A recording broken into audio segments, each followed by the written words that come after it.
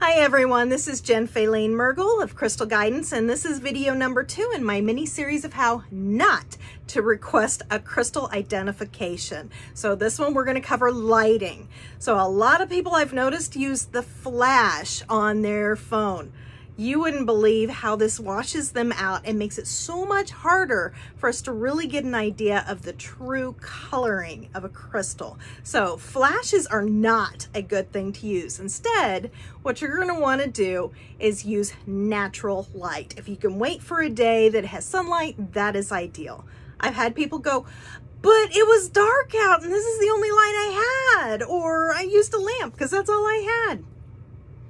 I promise your crystal will still be there if you wait for a sunny day. I promise you.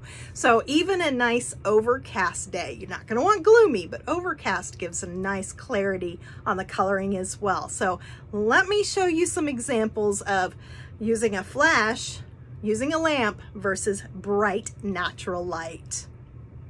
At the moment I'm just using overhead light and I have a little lamp that's next to me. We've got a white background and you see how lighting and background are going to make a difference. And yes, I'm going to be doing a video on backgrounds in a minute. So let me turn on the flash and show you what that's going to look like. All right, so here we've got a video with it showing with a flash, which on the white isn't horrible, but it's still really just giving it some issues.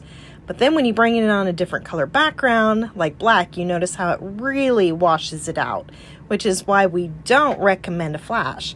And then when you get up close, it's really, really gonna wash it out, which of course, go see video 1 about focus. Now let's go outside and show you with the sunlight. All right, so we are outside with the natural sun. You'll kind of notice based upon my shadow where the sun is. You're not going to want to face the sun because then it's going to shadow over your crystal. You can even have with the sun to your back. That would work pretty well. As you'll notice over the white background, although that's not perfect, getting it where it's lit up in the sunlight is better.